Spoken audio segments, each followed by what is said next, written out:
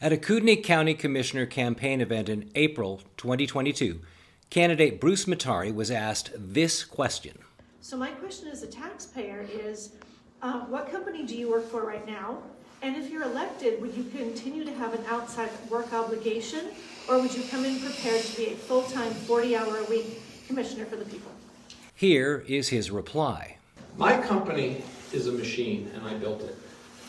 And a good CEO doesn't have to be in the office for up to 30 days, and it still runs fine.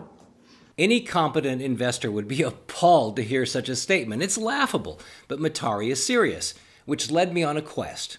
What does Mr. Mattare do for a living? He's obviously successful, but what is the nature of his business? Heck, what is the business name? It's something he's never disclosed in any campaign interview.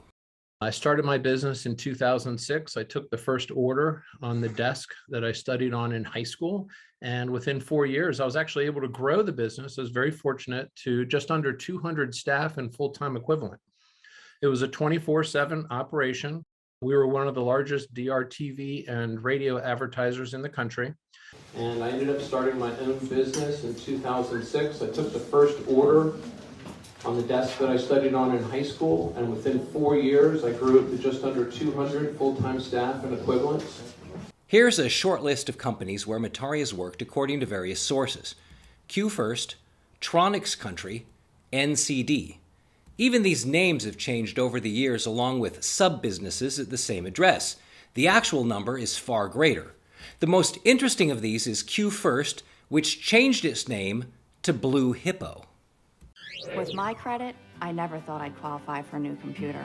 But with Blue Hippo, all I need is a home phone and a checking account, and approval is guaranteed. We're talking to people who've discovered Blue Hippo Funding's Guaranteed Approval Program. It doesn't matter if you have bad credit or no credit, because we don't check your credit. Your approval is guaranteed with just an active checking account. Here's what Mattare's campaign website says about Blue Hippo.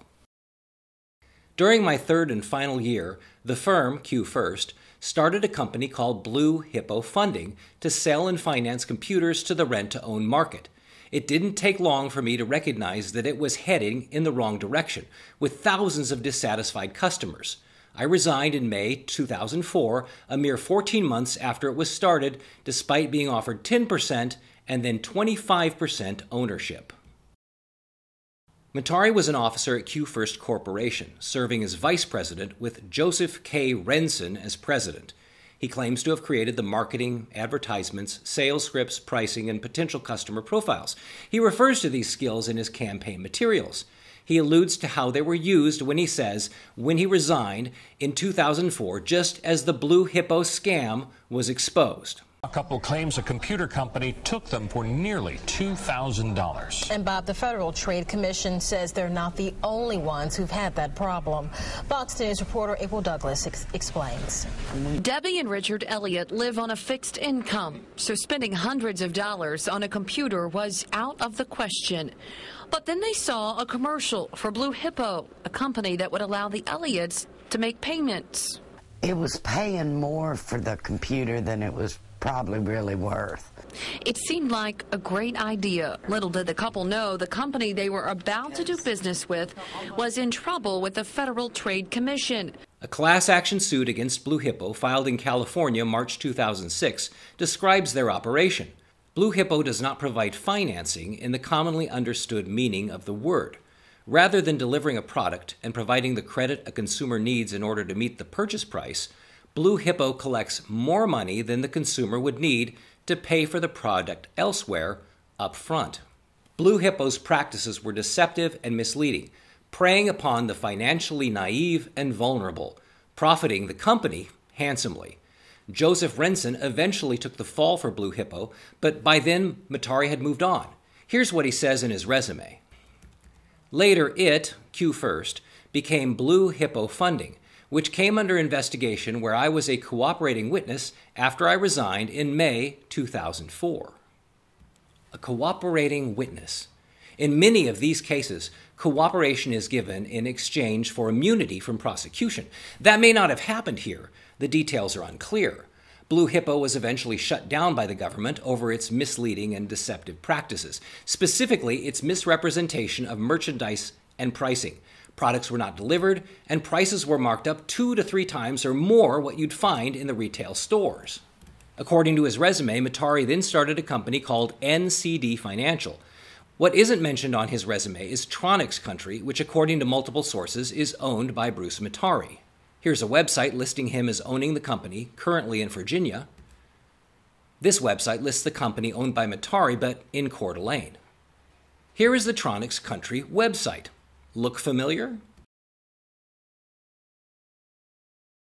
It's the Blue Hippo model. The same marketing and sales Mattare designed for that company, shut down by the government, but with a new name. The Better Business Bureau's website lists details about Tronics Country. Based in Virginia, which jibes with the earlier website details, but headquartered here in Coeur d'Alene. 8 employees, Bruce Mattare Management. Further down the page, you see complaints on Tronics Country similar to those with Blue Hippo. 8 employees is not the 200 full-time equivalents he mentions on the campaign trail. Most likely that's because these are jobs based in Pakistan in a call center, not here in Kootenai County or even in the United States. To get more details on Tronics Country, you must burrow further down the rabbit hole to NCD Financial, which is listed on his resume. NCD does the same thing as Tronics Country, the same thing as Blue Hippo.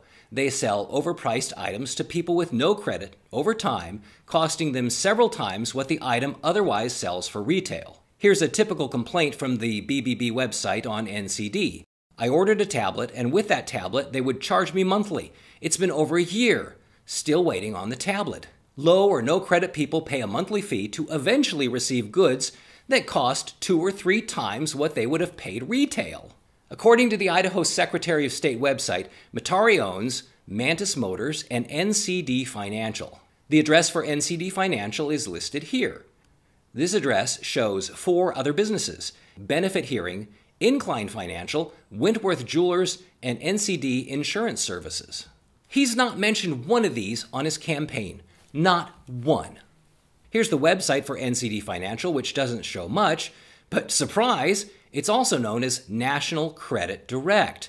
Here is that website. Look familiar? How about Wentworth Jewelers? Doesn't it look like these sites follow the same model as QFirst, Blue Hippo, and Tronics Country? So my question as a taxpayer is, what company do you work for right now? Despite all my research, the best way to get the answer is for Mr. Mattare to provide it himself. He doesn't. Consistently. Is he being evasive? If so, why?